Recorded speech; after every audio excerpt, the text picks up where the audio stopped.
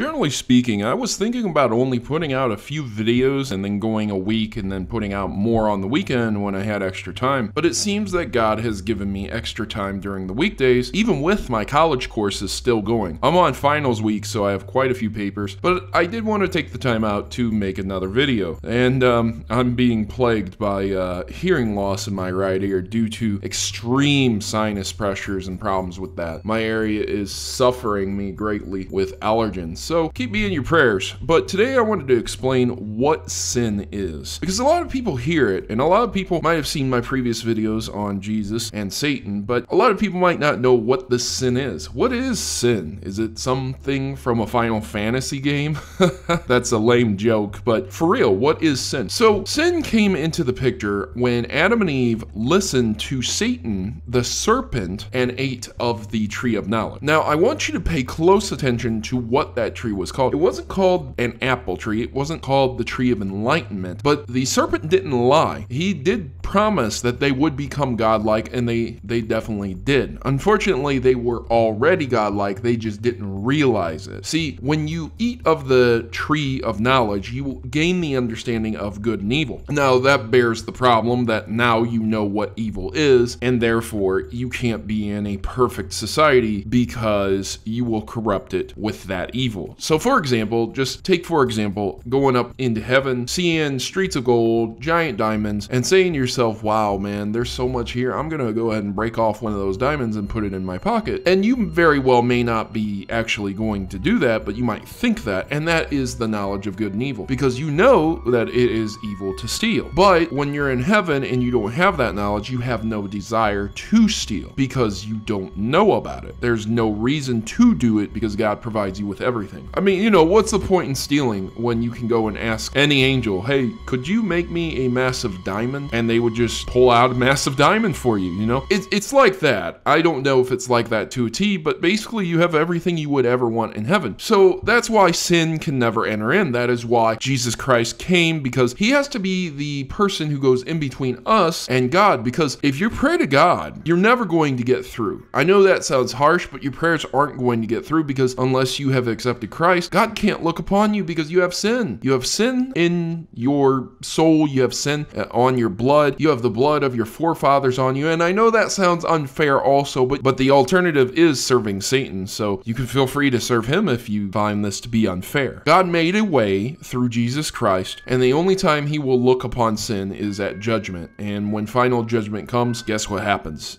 You're going to either be sent to hell, or you're going to be told that you could have done better, but you've made it into heaven. Or maybe you were a perfect servant and you're making it in anyways, and you'll have a big mansion, lots of treasures laid up for you. Sin is the desire to do evil. Sin is the action of doing evil. Sin is everything with evil. Evil is death. Death is sin. The wages of sin are death. It is stated in the Bible. The wages of sin is death. So if you want to die, go ahead and sin. And while we all do die in our human form right now, this is our ultimate test. The point of the wages of sin is death is that when you go to hell, you die a second death. And when final judgment comes, that's when that second death comes. So you're trapped in hell being tormented because you're a sinner, and then God calls everyone up from hell and judges them individually upon their hearts to see if they truly do want to be forgiven and accept Jesus Christ into their heart. As I said before, there are documentaries of people going into hell and seeing individuals suffer, talking to individuals with Jesus, and them not being sincere about accepting Jesus Christ into their heart and blaming Jesus for their predicament, blaming him for being in hell. They curse him to his face because they are stuck in hell. And this stuff happens, and it's very unfortunate. And you might find that radically insane. Imagine the most painful experience you could imagine times a million, and that is hell. And you have people who watch Jesus Christ walk next to them, and he could free them from hell. And no, they don't accept him because so consumed by hatred, so consumed by unforgiveness, that they blame him for their predicament. And that's ridiculous. So quite a few people were questioning, asking what sin is.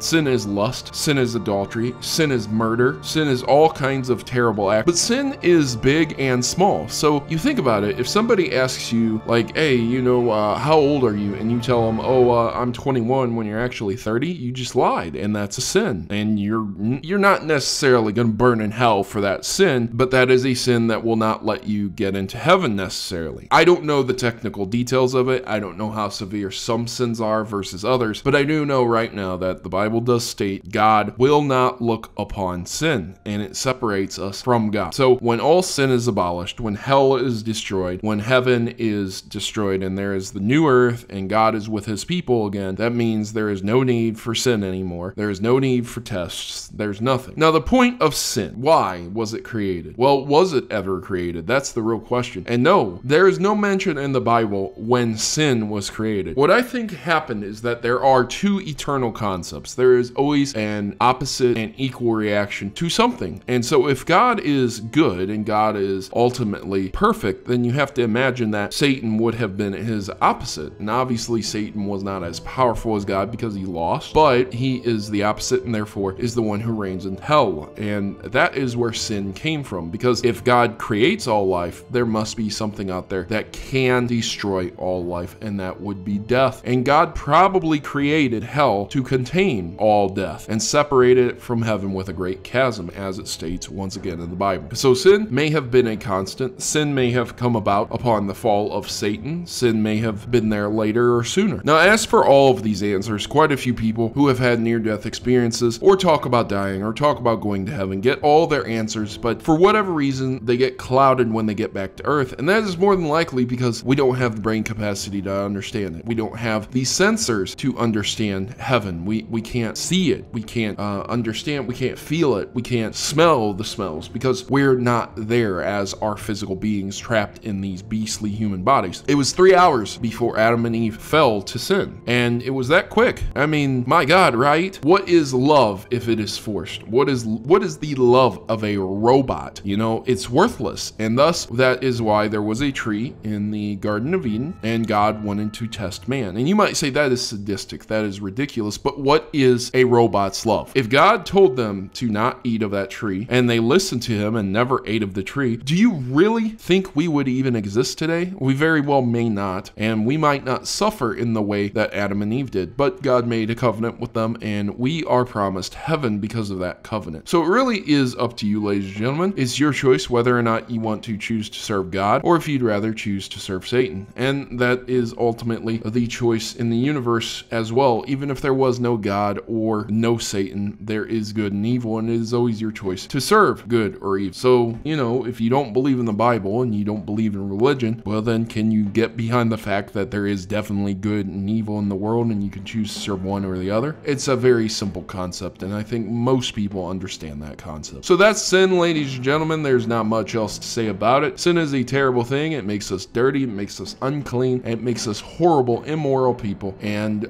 without any reason to try to strive to be better, why would we? I mean, a lot of people sit there and say because they have their own morals, but how far is that going to take you ultimately? The world was definitely a different place, and there were many people who were so engrossed in sin that God had to destroy the entire world at one point in time by flooding it. They were so immoral, they were so corrupt, they spat in God's face, they did not care. And the only people who were redeemable on that planet was Noah and his family. Is that not insane? Is that not insane to think about? But you really think about it, and you have, you know, places like Babylon that happened about 2,300 years before Christ, and from there stemmed the worship of a sun god and the worship of a mother and a child, and they co-opted many religions.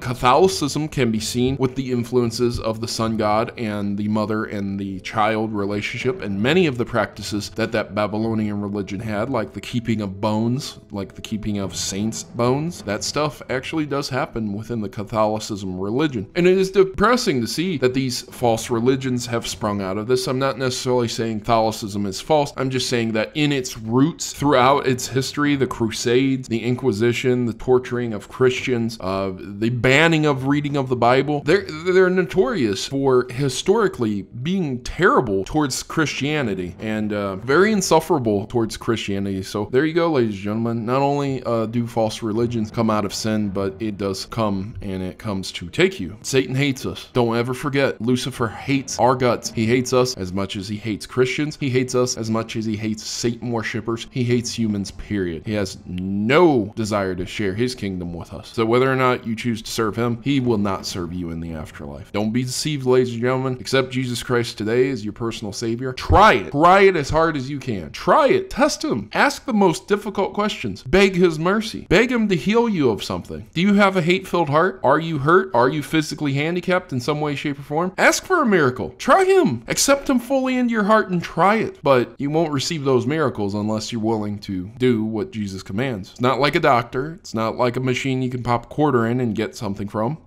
unless you're willing to put in the effort to do so. So there you go, ladies and gentlemen. I'm Dr. Freedom. Thanks for watching. Stay free and always keep me in your prayers.